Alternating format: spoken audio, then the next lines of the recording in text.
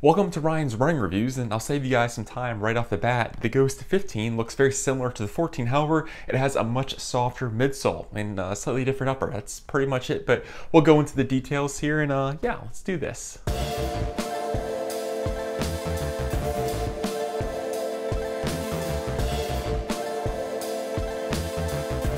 Before we get started, I do want to say that these shoes were provided to me by Roadrunner Sports. However, they didn't have a chance to preview this video, and this file synopsis is my own. I'd also like to say please leave a like on the video and consider subscribing, as it really helps me make these videos. Here we go.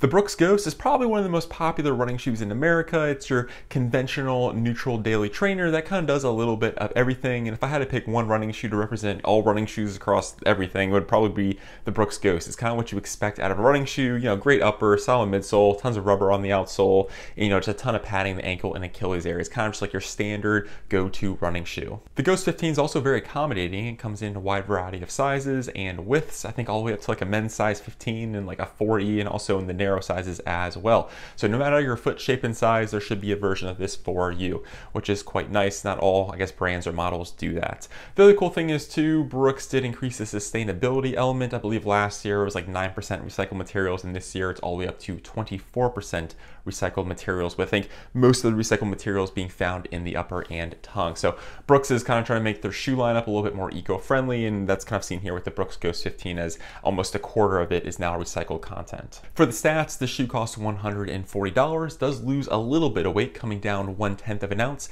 now weighing 9.8 ounces. As far as the stack height, I believe it remains unchanged, with 36 millimeters in the heel, 24 in the forefoot, for that very aggressive 12 millimeter drop from heel to toe. Brooks loves to kind of stick with this 10 to 12 millimeter drop range, and that's no exception here with the Ghost 15. And speaking of the midsole, we'll bring in the Ghost 14 to compare. So this is the 14 and this is the 15. As you can see, they look almost identical. There's some different sculpting there. However, the biggest difference comes with the composition of the DNA LOFTv2. So they're both DNA LOFTv2, but the version on the 15 is going to be much softer and lighter compared to the predecessor. Now, DNA LOFTv2 is a mixture of rubber, air, and some kind of foam compound. And according to Brooks, this is a less dense foam compound, thus making the 15 a softer and lighter experience compared to the 14. Now, if we go to like the Brooks DNA LOFTv3, which is over there in the corner on the Glycerin, that's a supercritical foam. So they did not change the Ghost to a supercritical foam or nitrogen infused foam, sticking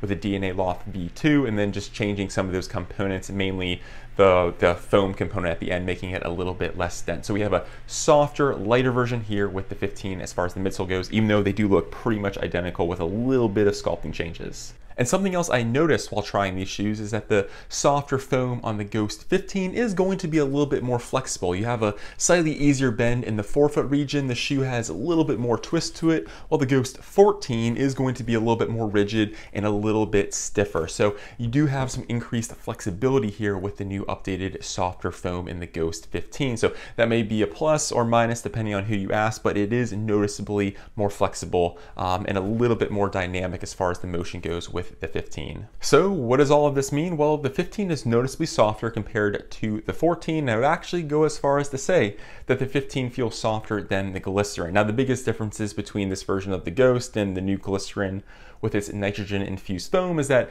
the Ghost is going to have a more slimmed down package. It's not as bulky. It's going to feel slightly softer, while the Glycerin is probably going to be a little bit more durable with that nitrogen infused foam, and it's not as easy to bottom out and has a bit more energy return to it. So that is something to note. Another big kind of comparison between the 14 and the 15 is that the 15 is probably going to be a little bit better for some of those slower days because the midsole is going to be softer, and I think the 14 is going to be slightly snappier with that firmer, stiffer midsole. So it really comes down to your personal preference. I don't think the 15 is really bad at, you know, quick tempo days. I would personally just go with like a tempo shoe or a plated option, but for the most part, I will say I think the 14 is a slightly faster option, while the 15 works better at those slower paces just because it's a little bit more flexible and is going to have that softer, much softer midsole. Moving on to the upper, this is where Brooks said they did make some slight tweaks here for an improved fit, and this is where I actually messed up. When I was looking for a Ghost 14 to compare, I grabbed the limited edition, so this has like the knit upper and not the engineered mesh that came standard with most Ghost 14 models. So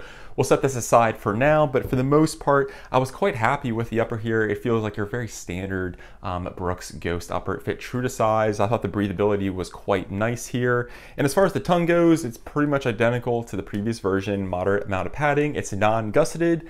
I wish they would just gusset it. It would make life so much better. Laces are flat, and again, the same as last year. Ankle and Achilles area, same amount of padding, feels very comparable to the previous version, and same thing goes for the heel counter. I was quite happy with the fit. My only real qualm here is that I do wish the tongue was gusseted. But other than that, it feels like a very standard Brooks upper. I really didn't notice any major differences, even though I did have the knit version from the previous version. I wore one shoe on each foot while running for some different things, and I don't know, they felt pretty much the same, and I was quite happy with the overall fit and feel here, and again, fit true to size. Moving to the outsole, we have pretty much the exact same lug pattern. However, Brooks did change the rubber type, or at least it feels like it. It now feels like a gummy-like rubber texture, which hopefully will improve durability. It seems to be holding up quite well, and I was actually quite happy with the grip. I do know last year some people complained about their Ghost having the tread wear quite quickly, so I think Brooks made this rubber change to try to address that, and I've been quite happy with it so far. It's, again, your very traditional Brooks setup. You have that harder rubber in the back for added durability, and it appears they changed the forefoot rubber as well, but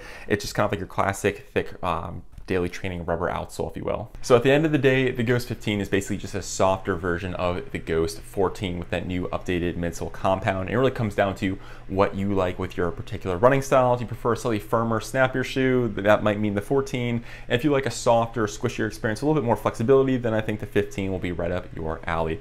The upper, according to Brooks, they said they made some small tweaks, and again, I messed up by grabbing the limited edition knit version of the Ghost 14. But either way, I tried running with each shoe on each foot, and it felt pretty good. I really didn't notice any massive differences. The upper worked well, fit true to size. It feels, again, very much like a Brooks upper. I wish they would gusset the tongue. I've said that about the Glycerin and all the other Brooks shoes I've tried. But again, it just feels very much like a Brooks shoe with a softer midsole, and they did update the rubber on the outsole. So if that sounds appealing to you, I say go for the Ghost 15. And if you're someone who likes a slightly firmer, snappier experience, go for the Ghost 14. But either way, feels like a great Brooks shoe, and I didn't have any major problems. Just feels like your standard, classic, neutral daily trainer.